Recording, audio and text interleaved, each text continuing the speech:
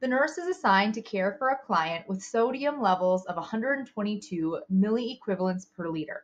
Our normal range is 135 to 145. Which assessment findings does the nurse anticipate based on this lab result? Select all that apply. A, confusion. B, abdominal cramps. C, tall peaked T waves. D, hypoactive bowel sounds.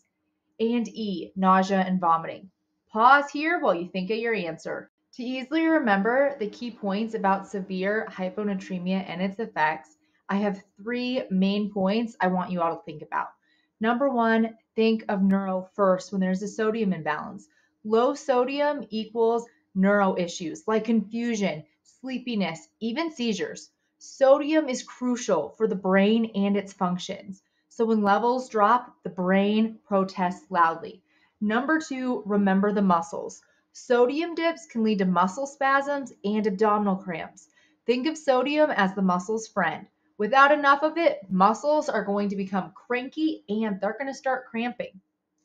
Which brings us to the third point that I want you to remember. Nausea is a clue. Feeling nauseous or throwing up can signal low sodium. When sodium levels fall, the body's balance is off, and this leads to these unpleasant symptoms. So, why are 2 answers incorrect? Well, let's think about choice C.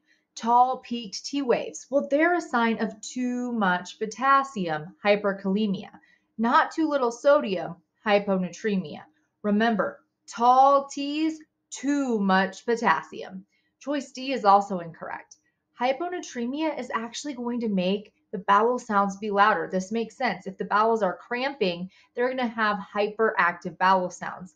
Think low sodium, loud stomach.